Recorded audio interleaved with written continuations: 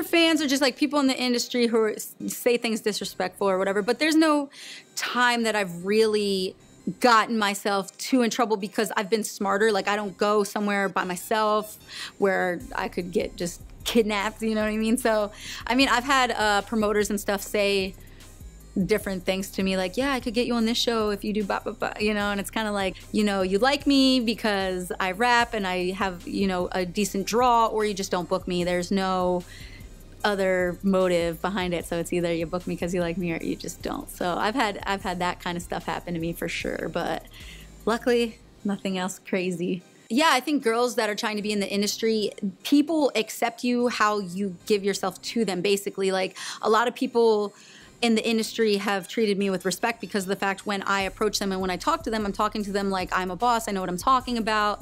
I don't come at them really like ditzy and sexual. So if I don't put out those vibes like they, you know, flirtatious vibes, I'm not saying guys necessarily need that to hit on a girl. They could not, they could do it regardless. It's kind of how you present yourself is how you're going to be received. I mean, if you're a rapper, there are girls who rap using sex appeal, which is cool if that's their lane, but then they're probably gonna get it a lot more, like because of the fact I'm a little more tomboyish and have that more like rocker kind of edge, I think I get it a little less because I'm not presenting my image like that. So girls just have to expect however they put themselves out, they're gonna definitely, you know, have to deal with whatever comes with that, however they're putting out their image. But just basically stand your ground because another door will open. Like I've turned down plenty of shows because I felt really iffy about the promoter being weird or hitting on me or anything like that. And I wouldn't say I've lost opportunities or shows because of it, because the promoters that are professional will approach you. Like that promoter might not be that great anyway if that's how they're treating you.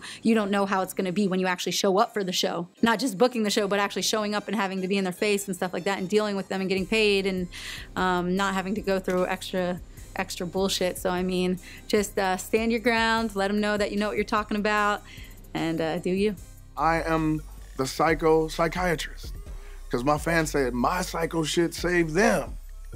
What? Suicide letters saved you from killing yourself? So I guess the guy took the guy to get some weed, but he didn't fucking bring him back. They say he kidnapped him. So they held him at gunpoint.